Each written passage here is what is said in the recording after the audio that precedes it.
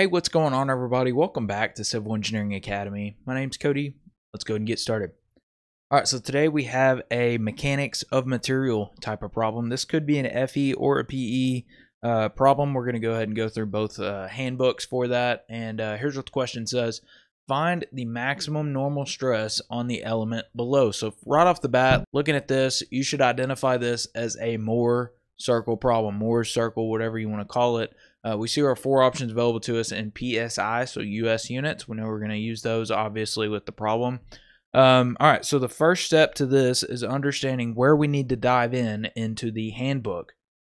So what I did is I just searched Mohr, M-O-H-R. Okay, so that I identified this as a Mohr circle problem, Mohr's circle problem. So search Mohr, and it will pop up what you need, really. So if you're in the FE reference handbook, we're going to be looking in version 10.2 at the time of this video. That's the latest and greatest. We need to be looking on page 133.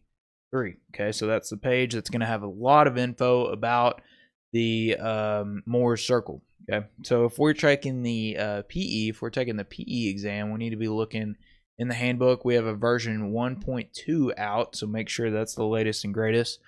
Make sure that you have that pulled and you're looking in that one. It's going to be page 29, and there's a little bit of detail on page 30 that you might find useful as well. So 29 and 30 on that one. So when you go there, something that we need to remember is what is positive, what is negative as it correlates to an element like what we see here. I'm just going to write out some general things that we should know. Compression. So any force, any force pushing into our element, that is going to be a negative. And then tension is going to be positive. So I'll write that out here. Tension is going to be positive. And then the way that I like to think about shear or, shear. The way that I like to think about shear is I like to look on this right face. And I like to see how the shear is acting on that right face. Force is pushing up, which leads me to believe that it is positive. So I like to think that the right face is, whenever it is pointing up, it's positive. Okay? So think about it that way. So we have this arrow pointing up. We know that that's going to be positive. So step number one is write down what we know. Okay? And so what we know is that our stress in the x direction, which is this baby right here, that's going to be a negative 12,000. Okay. The stress in the y direction, which is going to be this guy, is a positive. So it's in tension, or it causes the element to be in tension. So this is going to be a positive value. Now the shear along the xy plane, remember, we said that the right face is pointing up. That's going to be positive. Okay, and so we have our shear right here. This is going to be a 5,000 psi shear. That's what we're dealing with. So, all right, whenever we look on the manuals, we're going to find that we're going to find something interesting. So basically, what they draw or what they show is a Cartesian plane, and then we have a spot over here and a spot over here. I'm not going to go into too much detail here, but sometimes you'll see this one on the left, you'll see it be called B in the manual, and sometimes you'll see it be called the third shear, or the third third stress rather. And then we see it called A on this right side. We see it called A in the handbook. This is also stress 1. Okay. And then basically your circle does, terrible circle, but it does something like that, right? Pretend that's a perfect circle. I'm terrible at drawing circles. So if we were to kind of draw where our point is, where this element is, we have, let's go through here, our x stress is negative 12,000, and then we have shear on our y-axis. So keep in mind, this is stress, this is shear. We're in the positive shear. This is going to be 5,000. So if we were to draw a point right there, it's that little point right there.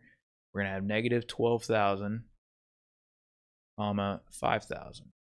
All right. So just so you know, it does something like that. And then you can solve for the center and then draw your little circle if you want, but no real need in this problem. So I'm going to scroll down just a little bit.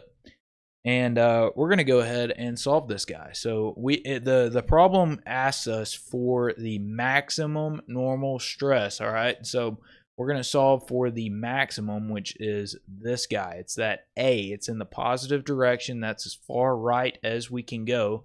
Now, it can be negative, so keep that in mind. It doesn't have to be positive, but it's the most positive value, okay, along the x-axis. So the shear or the stress for A is going to be equal to the center plus the radius, all right? And so what we need to do is we need to solve for the center and the radius. So to solve for the center, we need to go do something like this. I'm going to go ahead and merge them together. We're going to have our stress along our x-axis plus the stress along our y-axis.